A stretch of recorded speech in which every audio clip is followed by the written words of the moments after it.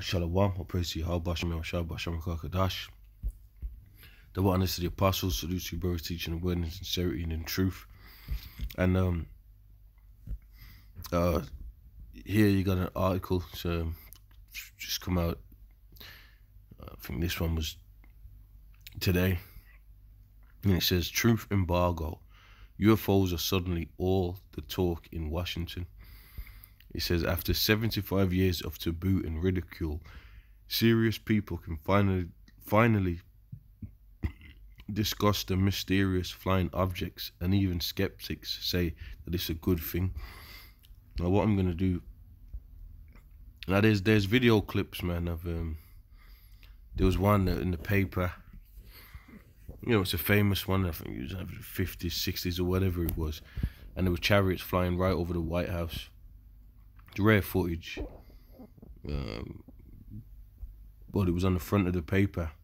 And then what had happened was, you know, when the Air Force went up to see him, they disappeared and they were toying with him and things of that nature. Then they came back, and it was over the White House, a fleet of chariots.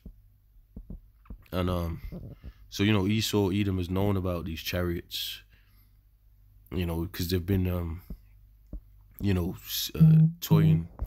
Get this off the screen. Toying with Esau from then. All right, so let's get this. To go into that right quick, because in these vehicles are the angels. Now there's been different video clips where they're kind of coming out and saying that there was a video. There's a video from a movie, the Intruders, where they say, yeah, the chariot comes on the screen and they say it's the angels. And then you had this one individual recently said, oh, what if it's angels in there? Because you know what it is? Amos 9:8, behold, the eyes of the Lord power are upon the sinful kingdom. Now for Esau to make the movie, the show Chariots of the Gods, show that the elites, the people that they knew about the chariots and angels being in these vehicles already.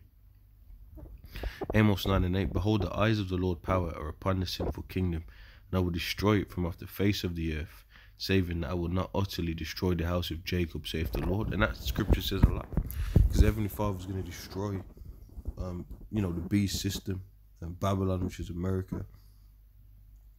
You know, that great city Babylon you read about in Revelation 18. But he's not going to utterly destroy the Israelites, because you're going to have an elect of Israel that's going to be delivered.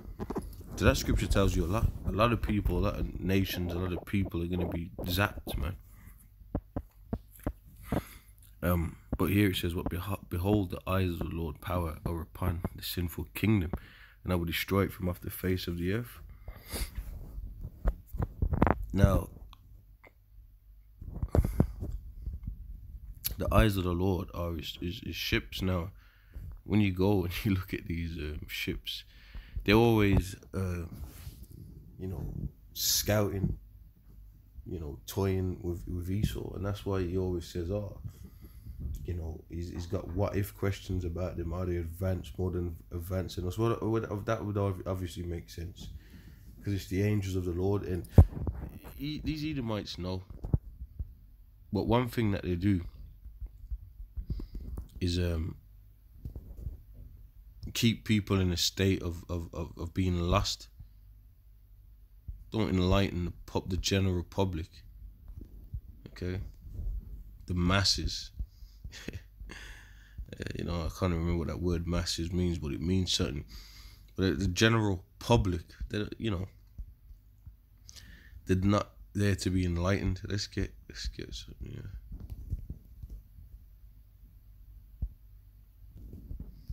Isaiah 25:7, he will destroy in this mountain the face of the covering cast over all people, and the veil that is spread over all nations. You know, and Esau's pretty much gone around the world, deceived the whole planet. That's why it says what? You know, we get these scriptures out all the time. Job 9:24, it says, the earth is given into the hand of the wicked. He covereth the faces of the judges thereof. And part of that is even when he depicts angels. Like when you go to the Renaissance period, you go, yeah, let's see what this search, this one brings up here. 1 second.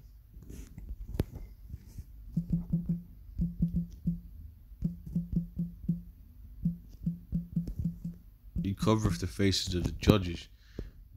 You know, the angels are messengers, and the judges are the Israelites. But when you see the original icons, they're all dark now.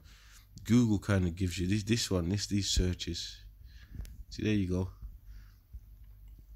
Now, I think that's the transfiguration. Okay. You can see the dark. Oops. You can see that the dark, man. Even this icon is dark, of a guardian angel.